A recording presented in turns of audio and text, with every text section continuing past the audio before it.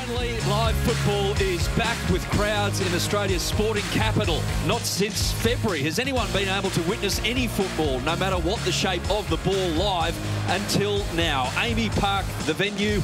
Melbourne Victory back at home. Noise about to return. Brisbane Roar, their opponents. These two clubs combine as two of the most successful in the A-League era. And here we go, the start of Melbourne Victory's campaign, which they hope is an era of rejuvenation under a new manager after last season's mysterious collapse. I think it was Michael Theoklitos, wasn't it? It was Michael Theoklitos. Well, he was Theoklitos back in the Victory days, wasn't he? And then changed to Theo in Brisbane. And kept winning medals up in Brisbane. 5 A-League championships. He's got some trophy, Kevin. Well, Corey Brown's done well there to get past Storm Roo. Opportunity brewing here for his offside as he's Scott McDonald. Brisbane Roar are claiming it, and it has been called offside. Wenzel-Halls setting it up for Scott McDonald. It did, to the eye, Robbie, look like he was in an offside position. Look, he knows it. He looks like he's onside. He could well be onside here.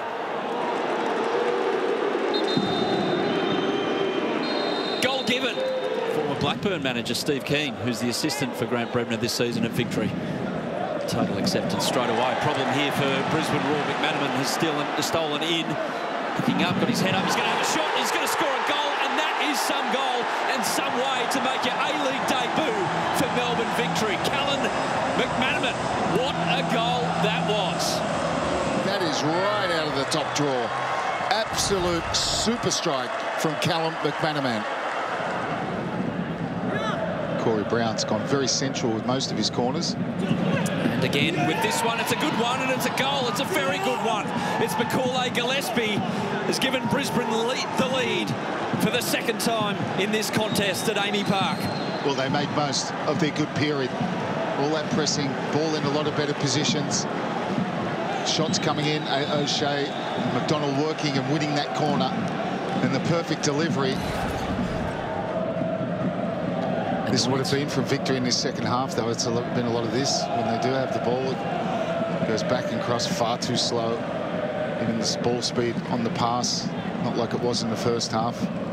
That's a better ball. You can't control it. Often it gets pumped and he's through. Wenzel-Halls, he had this chance last week. Oh, neat little touch to try and get rid of Ansel. Wenzel-Halls, he finds the back of the net, and perhaps that is 3 points for Brisbane Roar.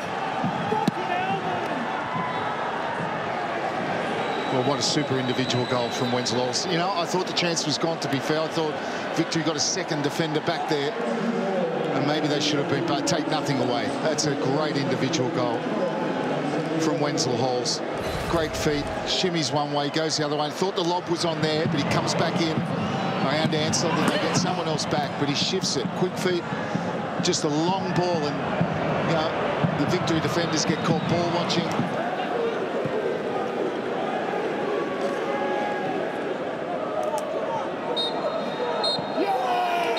That's a very impressive victory from Brisbane Roar at the home of Victory.